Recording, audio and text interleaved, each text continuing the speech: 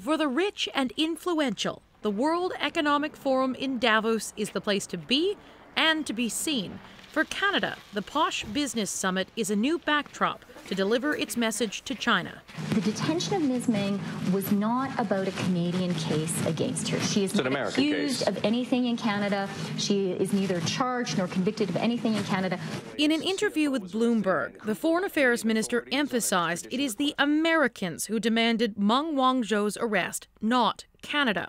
This is a sore point for the Canadians, so much so that Canada's ambassador in Washington, David McNaughton, has even complained to the Trump administration that Canada is sick of bearing the brunt of China's anger since the Americans started this dispute. I think the ambassador to the U.S., McNaughton, expressed some of our frustration to say, we're doing the right things. Now, U.S., it's time for you to step up. Sources tell CBC News senior members of the Trump administration, including Secretary of State Mike Pompeo and National Security Advisor John Bolton, have personally pledged to do anything to help Canada.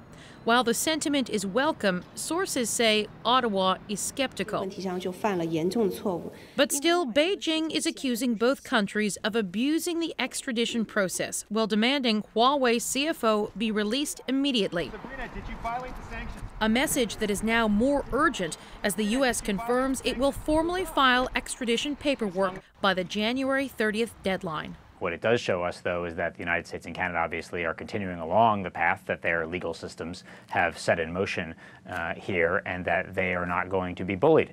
Chrystia Freeland is not ruling out meeting with Chinese officials in Davos this week. She'll also sit down with more international allies to try to rally additional support for Canada. Katie Simpson, CBC News, Ottawa. This diplomatic dispute began with the arrest of Meng Wanzhou more than 7 weeks ago now. But news today that the U.S. will request her extradition doesn't mean the conflict is close to ending anytime soon. The U.S. has just 8 days left to submit the evidence they're relying on to have Meng extradited. Lawyers at the Justice Department here in Ottawa will then have 1 month to determine if the request complies with our extradition treaty with the U.S. Once that happens, a formal extradition hearing will be scheduled before a judge. And if the court approves, it's still ultimately up to Justice Minister David Lametti to decide whether Meng will be handed over to the United States. There are a number of opportunities for Meng to appeal throughout that whole process, and that means the final decision could still be years away.